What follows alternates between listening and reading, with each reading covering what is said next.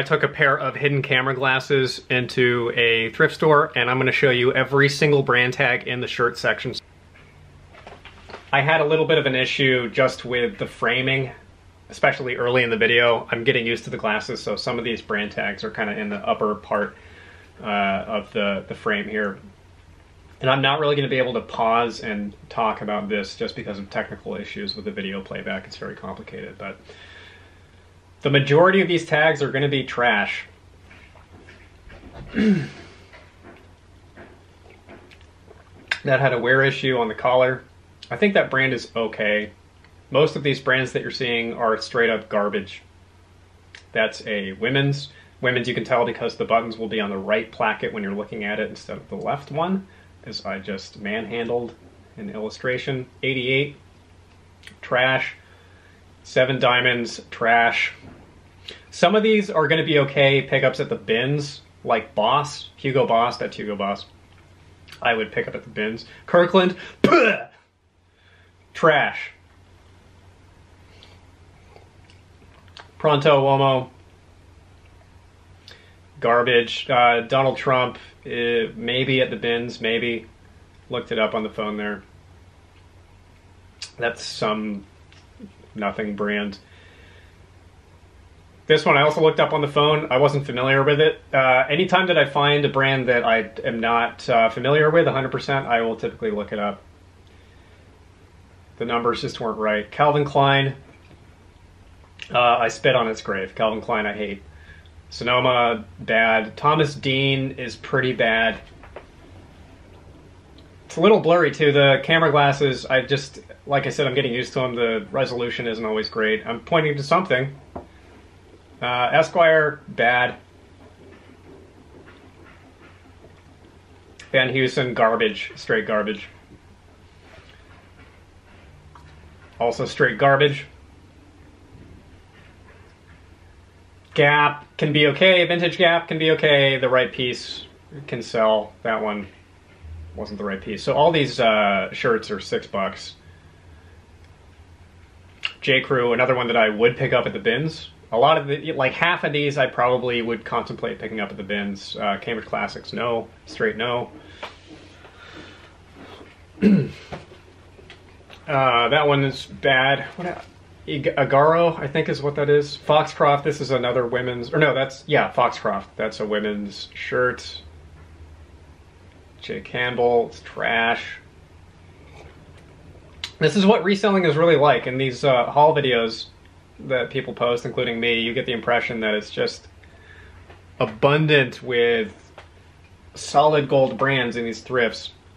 Or people think that I live out in California and therefore I'm just awash in quality stuff.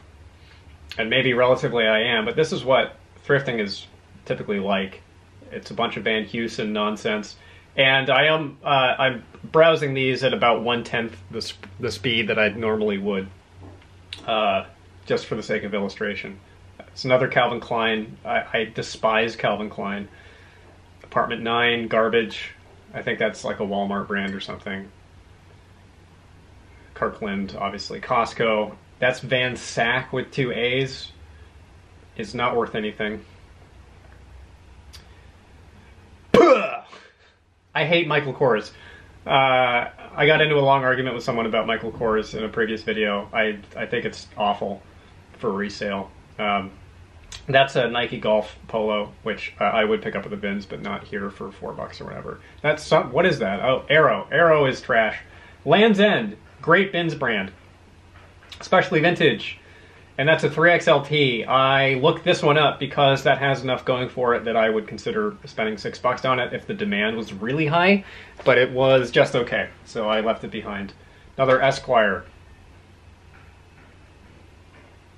Another Van Heusen. Alfani is absolute ass. Banana Republic can be okay. Ryan Seacrest, garbage. Merona, one of the assest of all the ass brands. Terrible. I have made money flipping it. To be clear, you can make money flipping all of these brands, especially if you're able to get them for, I would say, maybe $1 or less, some of these.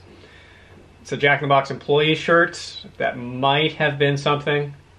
John Nordstrom, not great. Nordstrom, not a good brand. Bar 3, trash. Structure is trash. Wrangler is also trash. Okay, Bins brand. Vintage Wrangler is okay. Vintage Wrangler jeans, trucker jackets can be good. The everyday, contemporary Wrangler, just avoid it if you're sourcing at retail thrifts. This is some brand, Highstill, Highstil or LL. I looked it up, I wasn't familiar with it. That's another Wrangler, which we know now is trash. Cubavera is trash for ass. I hate it. Linen, 100% linen. Cubavera can be okay. The rest of it, just skip it. H&M, obviously trash. We all know. Old Navy, we know is trash. That is Jaxx, J-A-C-H-S, which stands for just a cheap shirt. It is just an ass shirt. Urban Land. This is not one that I was familiar with. I didn't bother to look it up just because those keywords are too generic. It's going to suck up too much time to try to find it. It's going to be too polluted. Express is trash. Principe Italy. I looked this one up. It was nothing. Made in Italy does not necessarily mean that it's valuable. That gets thrown around a lot as kind of a marketing thing. Hollister definitely is in the ass category. Another Van Heusen, another Arrow. Gap is not worth it. That is Jeremiah, and this one threw me for a loop because it was a different Jeremiah tag than I'm used to. I actually went back and looked that one up. It's not that great. Polo Ralph Lauren is an interesting one, skipping forward to the shirt you just saw. You have to be really careful sourcing it. I would have picked this up at the bins, but just everyday pieces like that I would avoid at retail thrift prices. DC is a skate company. It can actually be okay. I would have thought about picking that up at the bins because it was a plaid flannel. Plaid flannels can be good. That's Aqua Scutum, which is a British brand that I've looked up a few times because it sounds like the kind of thing that should be worth money or should be in your medical chart, but it's nothing. Dockers is pretty bad. Peter England, I recognize this tag, and I know I've passed on it before, so I passed on it that time. Towncraft Claiborne is trash. Morona, we know is trash. John Ashford is trash. That is from an ass. Old Navy. This is mostly the stuff that you're going to see. You're not going to get the big wins all the time. Jeremy NYC, Jeremy Argyle is, I think, nothing. I recognize that tag. Maybe I should have looked that one up. I know I've seen that a few times. I have not picked it up. Vintage Van Heusen, this is interesting. I maybe, again, should have looked this one up just because it's vintage. I know that I've looked up Vintage Van Heusen before. I'd be happy to wear it myself, but I don't think it carries that much resale value. Gioberti is not good. Jeffrey Bean, not good. Even though it's a pearl snap, that one is a pass. Joseph Abbott is not great. I've sold their suits before. Culturata is, I think, nothing at all. Over time, you just develop kind of muscle memory with these brands. You've seen these tags enough times, and you've looked them up enough times that you don't need to really look them up again, which can be kind of a trap, but that's how I operate a lot of the time. Coastal is really nothing. I'd probably pick that one up at the bins. Plaid flannel. This is some tailor out of Hong Kong. Apartment 9 sucks. Interesting one. Stephen Allen. Definitely would have picked this up at the bins. A really middling brand. Size is not great. Small. Yeah, the numbers are okay on Stephen Allen. Not good enough to compel me to spend $6 on it, though. Old Navy. Sorry for the blur. Another Van Heusen. Another Old Navy there. Abercrombie & Fitch is better than you think. This one is not worth $6. Would have picked it up at the bins. Chaps, I would contemplate maybe picking up at the bins, but not otherwise. This one was interesting. I was not familiar with this tag. Big shirt from Abercrombie. It is probably vintage. It's a kind of heavier twill. And I looked up the numbers and they were even, meaning the demand was 100% sell through. Actives and solds matched. The prices were on the okay end, so I knew that I could probably price that at 25 bucks and get away with it. So I picked it up. This is the first pickup. I did end up buying that one. Tommy Hilfiger is garbage. This is some designer, obscure designer thing with some weird fabric. There just wasn't any track record on eBay, so I skipped it. Didn't feel like rolling the dice. Kind of see there's a weird pattern there. Another Apartment 9, which we hate. Another Gap, which we kind of hate. Another Morona, which we definitely hate. If you find these brands new with tags, that can also help compensate for their assness. Nordstrom, again, pass. 5.4 is a pass for me. It's a kind of subscription box type fast fashion brand that used to be popular. It has almost no resale value. Another Banana Republic. Cactus is bad. Cactus is kind of on the Arizona tier of skate adjacent clothing. What is this? Jeremiah. There's the Jeremiah tag that I'm used to. It's not good. And look at everything. Look at it. I think you saw me pick up something that was on the ground. That's always important to do as well. Chaps, bad. We say no to chaps. That's something that I don't recognize. I also couldn't read it, as you clearly can't, but even with full resolution, I couldn't tell what that was saying. And also it had a bunch of bleach spots on it, as you can see here. So I didn't bother to look it up, because even if it was a good brand, I'm not going to deal with the bleach spots. That was in Arizona. Speak of the devil, Nordstrom.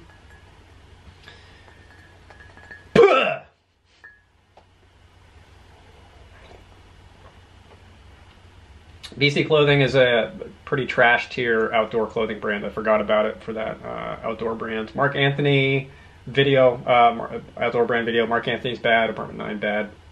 BC Ethic I just skipped. What was it? BC Ethic or BC, whatever that was. This is H&M, LOGG. Sorry for my gross ass thumb, by the way. Label of Graded Goods is bad. Jeffrey Bean is bad. It's all bad. This is a bad brand. I did look it up because it was 4-way stretch, so it was this anti-wrinkle fabric. I think they call it wrinkle-free, not anti-wrinkle. The demand was bad. Claiborne, bad. Old Navy, bad. Nike, that is a bins pickup. It is not something to spend $4 on. That was 21 Men, and this is Goodfellow, which is definitely not good. I think that's Target brand or Walmart or something.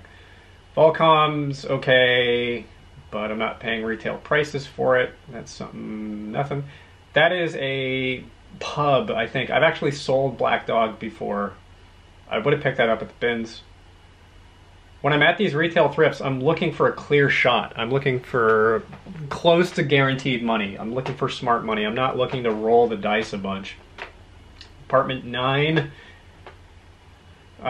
J. Farrar. Surprisingly well-fitting clothing for my own purposes, but I will not sell it. I think it's a JCPenney brand.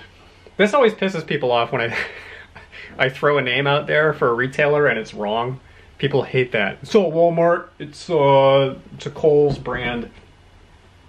Kenneth Cole is bad. Stafford, bad. That is a women's brand. And you can see the buttons there again. Volcom would have picked it up at the bins. Would not pick it up here. I think that was a long sleeve t-shirt, which makes it slightly more desirable typically than a short sleeve. What is that? I don't know.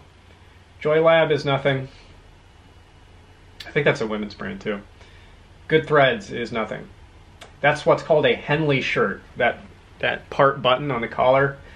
Henley is a great keyword to know because typically it is in a little bit higher demand than normal t-shirts. Aerie is a women's brand. It's not good. Mizuno is not good.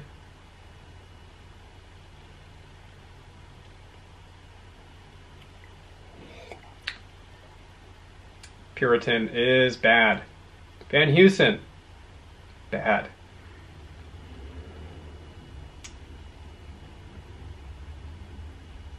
Bad.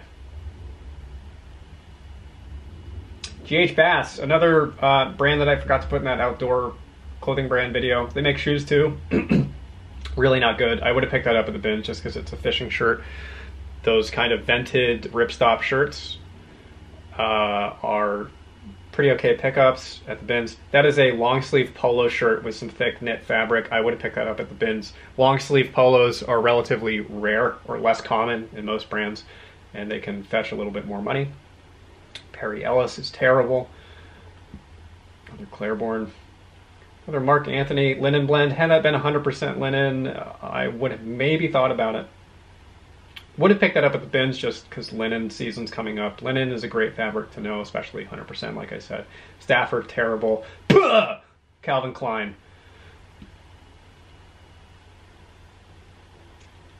Hurley's a skate brand. That would have been an alright bins pickup. Croft & Barrow is ass of ass.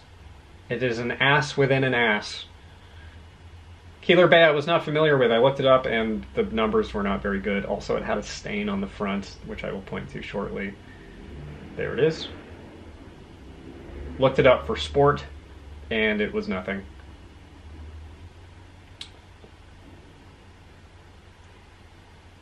Express is bad. We've covered this.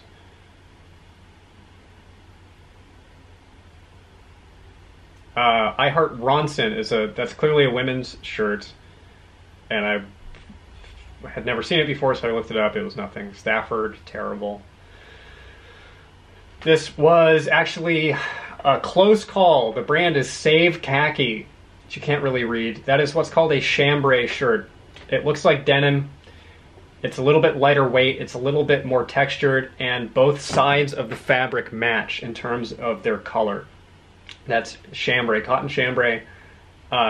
Really good fabric and keyword to know. The brand was really strong.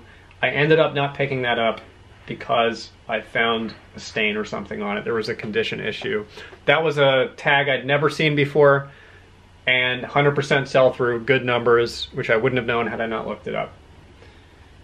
Save Khaki. Banana Republic, we know is bad. Daniel Cremieux is really bad. Van Heusen. Van Heusen, Arrow, George, Structure. You just see these brands dozens of times every time you go out sourcing. Another Foxcroft women's brand. I've actually sold Foxcroft before and done okay with it. Pronto Uomo, I hate. Another Land's End. Someone donated a lot of Land's End. Would have been a big windfall at the bins, but like I said, not gonna spend $6 on these. Croft & Barrow, ass and ass.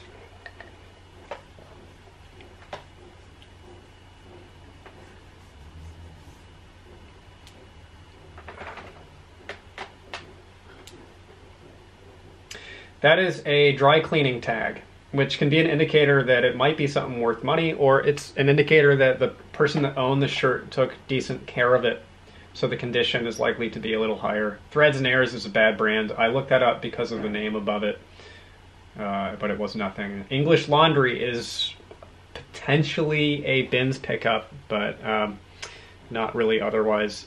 Joseph A. Bank, another one I would pick up at the bins, but skip here. Pronto Uomo, never. I would never pick up. Van Heusen. Ted Baker, that's another bins brand. Ted Baker is, it's right in the uncanny valley between trash and not trash. Nantucket Whaler, this is like a knockoff Vineyard Vines kind of brand. I couldn't find anything on eBay. Admittedly, I didn't look all that hard. But that was just kind of a nothing brand. South Pole is pretty bad. Port Authority is terrible. Usually they do a lot of like company corporate stuff. Okay, let's pause there for part one. I think that's enough. That might seem like a loss. That might seem like I go through all of those shirts, I only find the one that's worth picking up, or the two. I want to say that's about typical, but you have to keep in mind that when I'm sourcing at retail thrifts, I'm typically going at this speed instead of what you saw of holding it up to my little dorky glasses and putting them back. When you build up enough familiarity with these brands, you can just assign it to your unconscious, unthinking mind in the way that you can just kind of mindlessly drive and just swim through the clothing. Something will pop out and you can kind of think about it and look it up online maybe, or whatever. Look it up on the Menswear Manifesto, available in the description. But yeah, if you're a new reseller, if a lot of those were new brands to you, I promise that after you do this for a while, you get to the point where you just no longer have to think that hard about the majority of the clothing that you see. So I hope that that helps. I hope that you got some information out of it. I'm gonna do the rest of this video in a part 2 so that this is not an hour-long vid. Look forward to that, assuming this video does not bomb. Thanks for watching it.